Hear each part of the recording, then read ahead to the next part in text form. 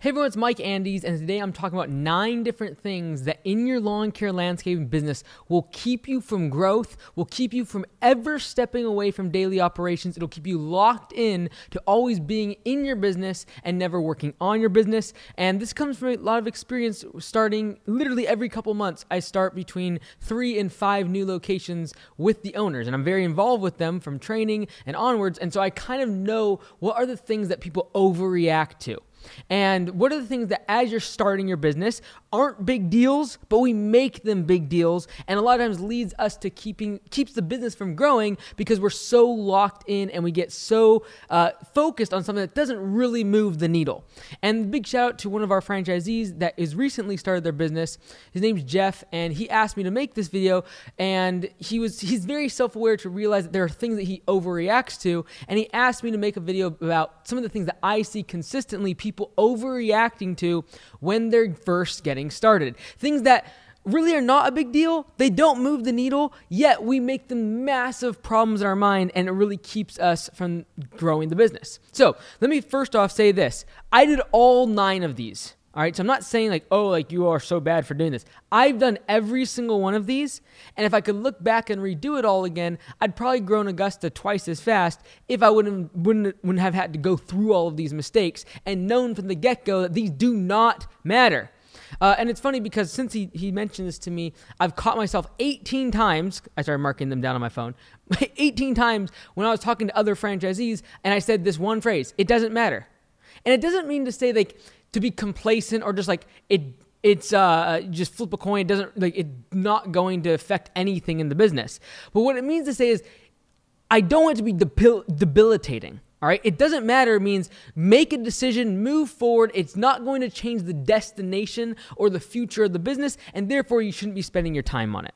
All right, so these 9 things, I've done all of them. I'm the chief of the mistake maker when it comes to all of these things, but this is consistently what I see owners doing as they are getting started and as they begin to grow their business. And the things that when I ask them why they're not growing or why they're not successful, these are the things that a lot of times they bring up.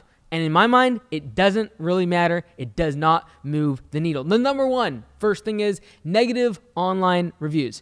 Now, I know it is painful as all get out when you are like me and you like to make other people happy. You like to make sure other people are happy with you, and you like them to know that your business is really customer-centric and all the rest of it. All right.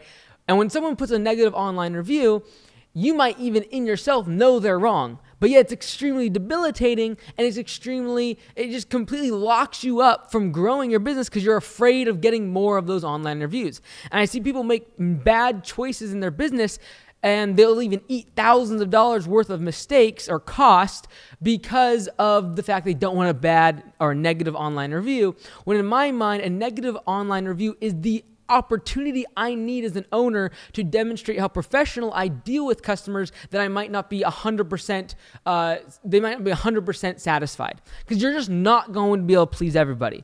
And if anyone ever says that they please everybody, let me be very clear. They are a small business. If you look at Apple or Google or any very successful company in a capitalistic society, there are people that hate them. There are people that hate their products. There are people that hate the things that they do. There's people that make very negative online reviews about their services, about their employees, about their services, about their brand, etc. But guess what? They've all won the game of building a great business. And so if your goal is to build a great business and to be successful in business, you've got to realize that you're going to have customers that you cannot make happy, that you do make mistakes on, and that your response to those online reviews is extremely critical. I made a couple videos about this topic, how to respond in a good fashion, a professional fashion, because when someone comes to your site, and like our local shop has like over 150 or 160 5-star reviews, guess what? The people, and most of you have gone and read the 3 or 4 negative 1-star reviews.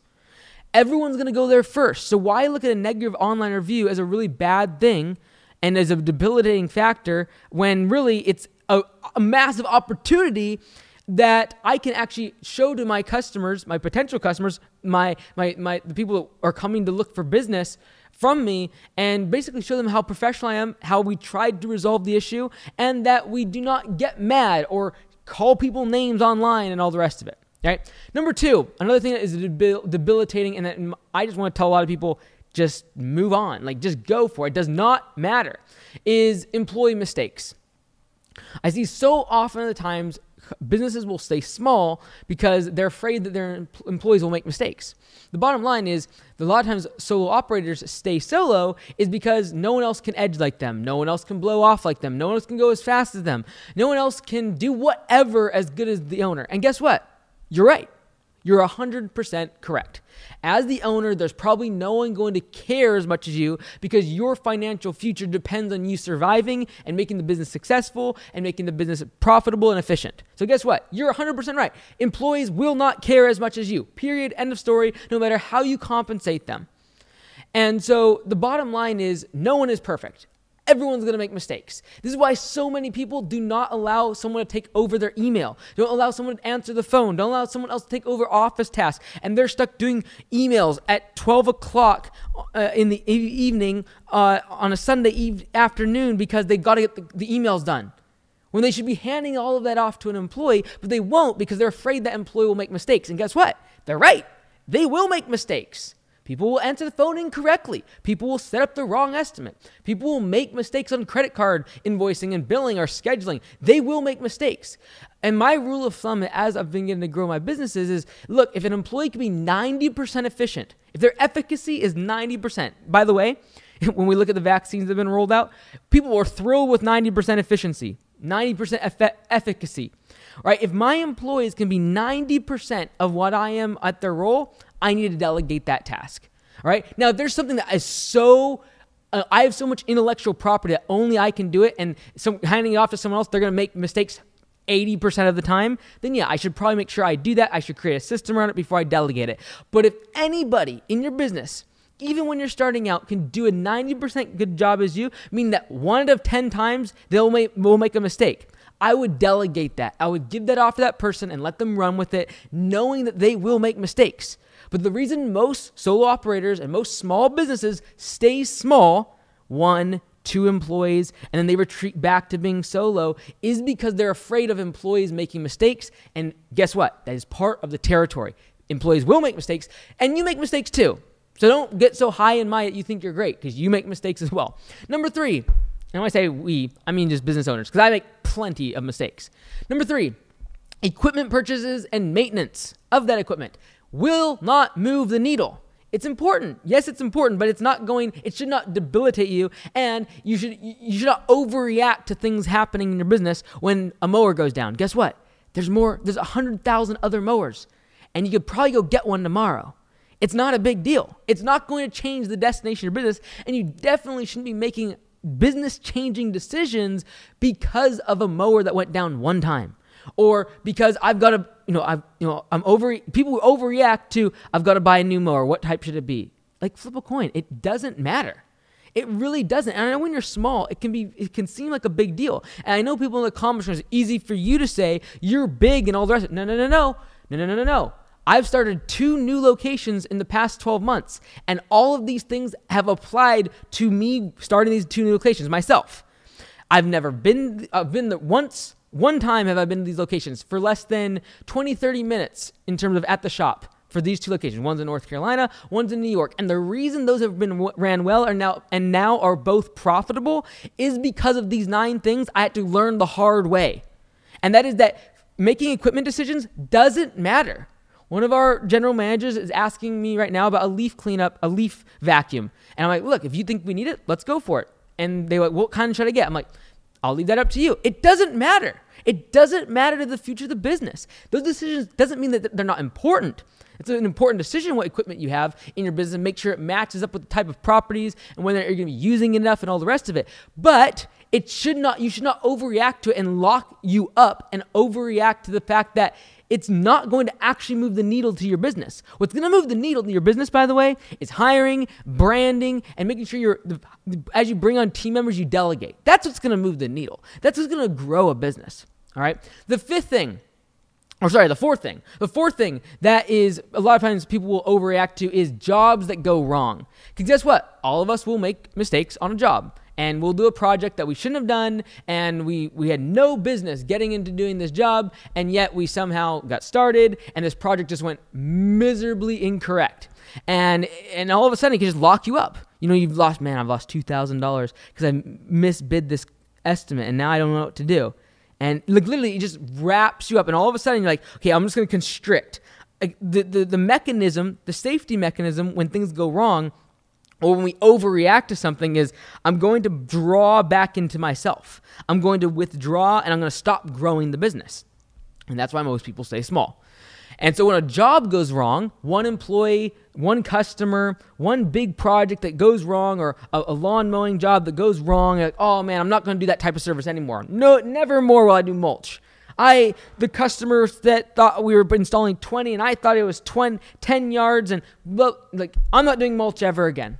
And because one job goes wrong and it sucks all of your attention, your emotion, and your energy into this job that you might have lost $1,000 or $2,000 on, or lost time or sleep or whatever over, and it debilitates you from growing the business because one job went bad.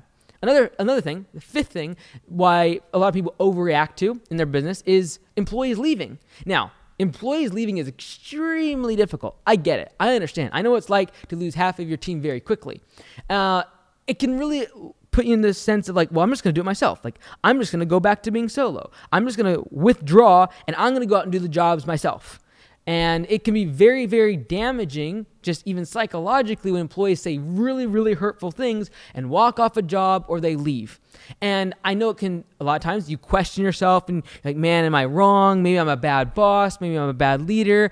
But I truly believe a lot of times the reason people stay small is because they've had a time when an employee has left them when they need them most, and it puts you in a defense mechanism. Well, I'm never going to put myself in that vulnerable position again to where I am in need of other people. And this is absolutely crazy. You will never be able to grow. You will never be able to expand if you are always doing everything. Therefore, when an employee leaves, yes, it's extremely emotional. Yes, and they say, I want more money, I'm leaving. Or they say something really bad about you and what your morals are or whatever, and they go against you. That can be very, very hard. I've seen it. I've been there. I've been sued by previous employees. I know what it's like. But you have to realize that when you walk out of that experience, you're not going to overreact and withdraw and be like, okay, I'm not hiring anyone else, because I don't want that hurtful experience to happen again. And a lot of times when you look at the psychology of people that have certain abnormalities or mental deficiencies, or they struggle with certain things in their mental side of things, is because they've gone through certain things and they try to avoid that topic as much as possible. So when an employee leaves and they say hurtful things, our inclination is, I want to avoid that at all costs. Therefore, I'm not going to hire more people. I'm not going to delegate, and I'm going to do everything myself. And that is going to keep your business small. All right, the sixth thing that keeps businesses small, because we overreact to these, is weather. I see it all the time when people start complaining about weather and making that the excuse as to why they're not going to grow.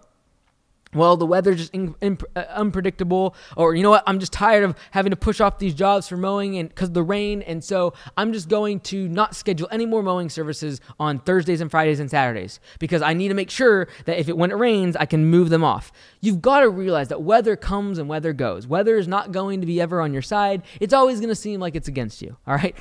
We're part of the green industry. We're going to be outside all the time. Weather will always be either too wet or too hot or too cold. It'll never be on your side. So to overreact to the weather and be like, okay, well, I'm scheduling everything differently because the weather in my climate is different. Guess what? Everyone's climate has different weird idiosyncrasies. You know, if you're down south, it's really, really hot, and then you have flash floods. Then you live in certain areas like Louisiana, Florida, it rains like all the time, and it's crazy. It can rain for half the day and then be 95 degrees the next. And then going to a market like ours, we literally have rain for the winter months, like literally half the time. And it's freezing cold, and it doesn't snow, so we can't really do a whole bunch of plowing. It's very difficult in our climate. But your weather can never be the factor that allows you to overreact and then withdraw, because I'm not going to grow, because we live in the Pacific Northwest and we can't do snow plowing, so therefore I'm not going to grow my business because I don't want to get too many employees, and in the winter I don't know what I'm going to do because I don't have any snow. These are excuses. These are things that do not matter, do not move the needle, and will keep you from growing if you keep letting them fester in your mind. Number 7, things that small business owners, especially new ones, they overreact to is unpaid invoices. All right. Yes, you should have a credit card on file. Yes, you should collect 50% down before you start a big project. All of those things are true. But there's going to be times, regardless of how good you try to get with upfront payment, is you are going to have people that do not pay. And guess what? That's part of doing business. Usually 0.5% to 1% of your invoices, you won't ever see the money.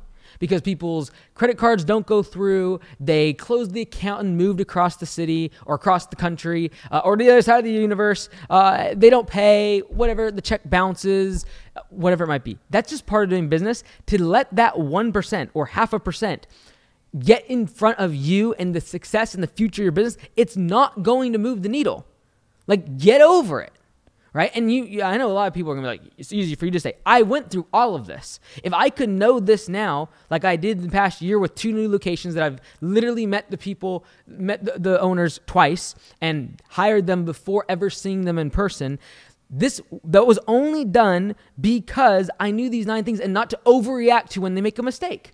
When the office makes a mistake, when employees leave the job site, those things happen, and they've happened in the past year, but I don't overreact to them and, we're going to stay small, and, we'll stop the advertising, we're not going to get any more jobs. Like, no, these are the things that I've had to learn because I made these mistakes. I did it back in the day, and I'm going to do it all myself. I'm going to be the only one that washes out the trucks and make sure the oil's done correctly because we let one person do it, and now it's messed up a truck, and guess what? It's part of life. We're all human. We make mistakes. So number 7, unpaid invoices. Do not let 1 or 2 or a couple jobs that don't pay be like, okay, well, from now on, I'm not accepting a job over $2 without having 100% paid plus 50% on top of that, just in case something goes bad in the job. Like, I'm sorry, you're going to restrict your growth.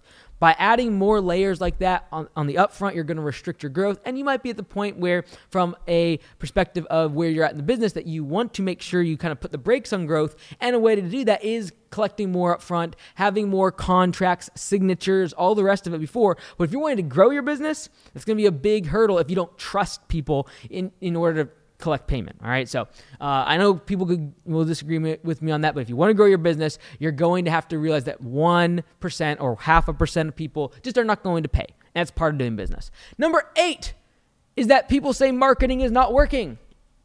All right, I've run numbers and time again before on the whiteboard showing how commitment to your marketing budget is what works long term, and how when you actually break down the numbers and know your numbers in terms of close ratio, in terms of cost per lead, that you can really spend quite a bit of money on marketing and it still work out fine. You can do a half decent job doing marketing and the numbers will still work out. But the problem is when we're first getting started, I understand it. You don't have as much money.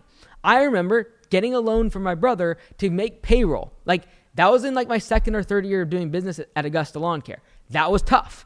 And he didn't know it. But if I would have got that money, I wouldn't have made payroll that week. I know what it's like to be in that spot. But the problem is when we start having those sort of pressures, we overreact and we make decisions in the business that are really, really bad. And one of them could be, for example, okay, well, marketing, that's the first thing I'm going to cut. Well, if you're trying to grow, like marketing is going to be the thing that allows you to grow.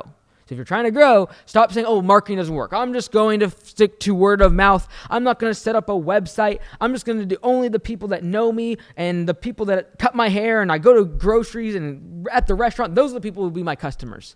Okay, great. But you're just not going to grow as fast if you don't have a website. You're just not going to grow as fast if you're not committed to website, to SEO and to marketing and advertising, online, offline, digital, print media like flyers. Like, you're just not going to grow if you don't stay committed to marketing. And a lot of times people overreact because they'll have a month or two where I only got like 10 estimates accepted and I spent $1,000 on marketing. It doesn't work. It's crazy. It's a scam. Google's counting clicks without actually getting clicks, and I'm paying for leads that are trash and whatever. All right.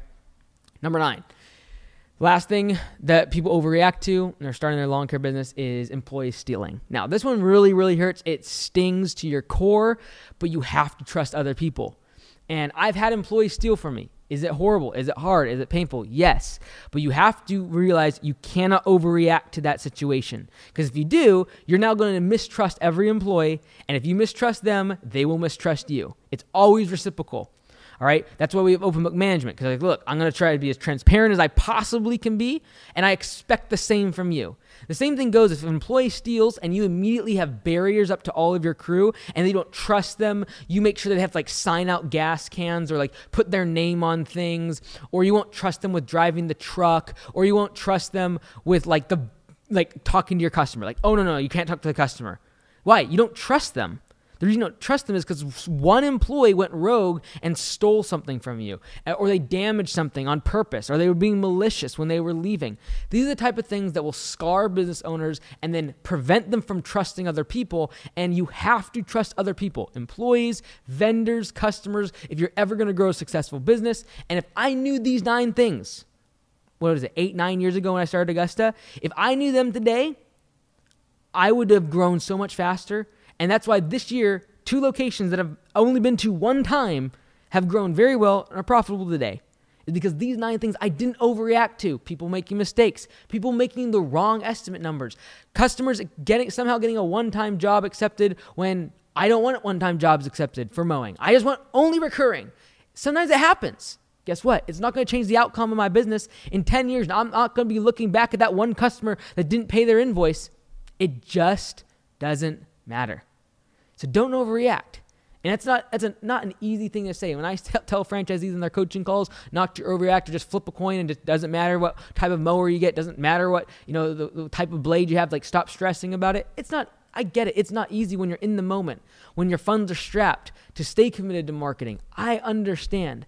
But if I knew these things, and I hope that by sharing them, you're able to grow your business and stay committed to that growth so that you're not always in the field, that in 10 years, you're not still pushing a lawnmower without having maybe 1 or 2 employees when you could have delegated, trusted other people, and not allowed these things, these circumstances to make you overreact and lock you up from growth and keep you from providing jobs, keep you from providing a profitable a business that your family can live off of. These are the type of things that I care about, and I see time and time again, business owners, when they're small, when they're first getting started, these are the mistakes they made. And I know that because I made them too.